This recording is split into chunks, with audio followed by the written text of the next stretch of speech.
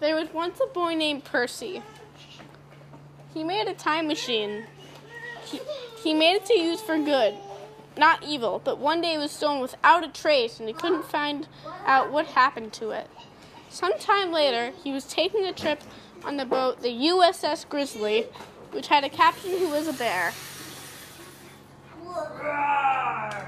Another boat, the Yeti Creamer, accidentally crashed into them and the boat sank. I'm a shark. I'm gonna go eat you up. Percy escaped from the boats and swam to the nearest island.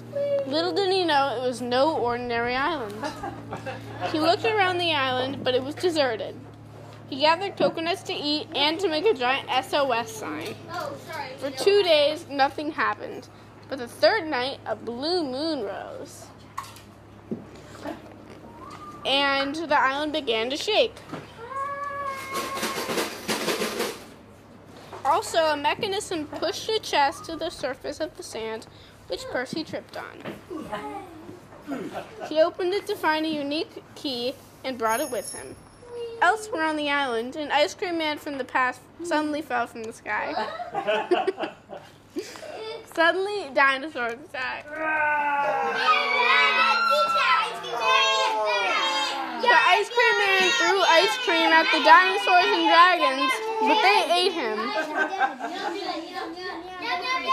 Back on the beach, Percy saw a huge spaceship that had crashed.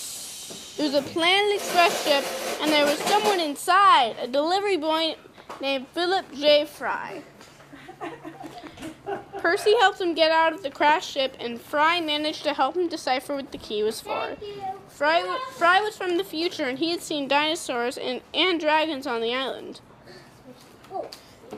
Somewhere on the island, there was a time machine bringing things to the present from the past and the future. They had to turn it off, but where was it? Percy accidentally dropped the key on the sand. When he picked it up again, he discovered it had left a print in the sand. It was a map.